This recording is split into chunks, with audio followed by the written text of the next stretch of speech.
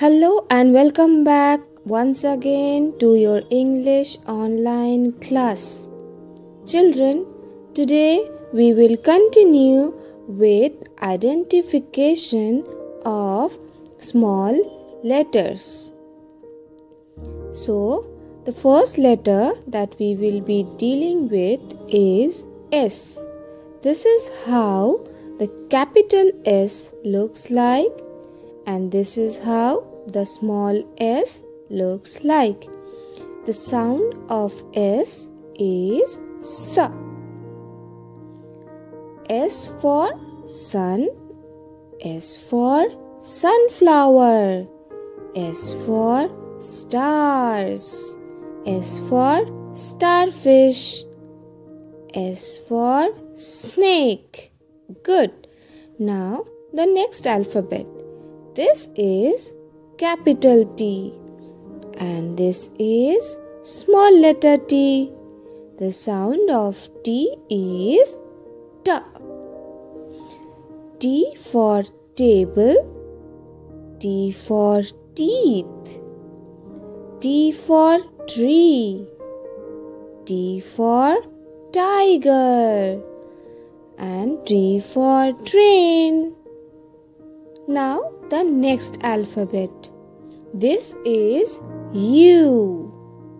This is capital letter U. And this is small letter u. The phonic sound of U is A. U for umbrella, U for under, U for up, U for uncle. The next alphabet is V. This is how the capital letter V looks like, and this is how the small letter V looks like. So V for vegetables, V for violin, V for vulture, V for van. Now the next alphabet. This is W. This is capital letter W and this is small letter w. The phonic sound of W is W. W for water, W for watch, W for wind, W for watermelon, and W for window. The next alphabet is X.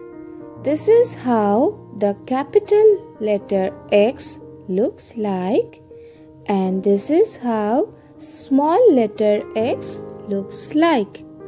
The phonic sound of X is X. X for X-ray, X for Xmas, X for xylophone. The next letter is Y. The capital letter Y looks like this. The small letter Y looks like this. The phonic sound of Y is Y.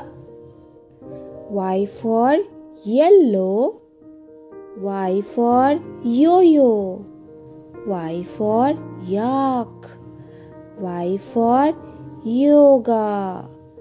The last alphabet is Z. This is how capital Z looks like. This is how the small letter Z looks like. The phonic sound of Z is Z.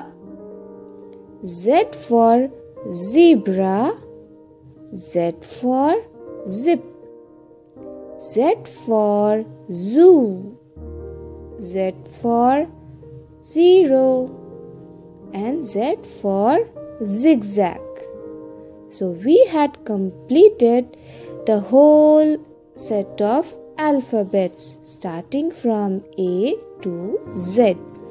Now let's take a quick recap of how all the alphabets of small letters looks like. This is A, B, C, D, E, F, G, H, I, J, K, L, M, N, O, P, Q, R, S, T, U, V, W, X, Y and Z. So this is for now.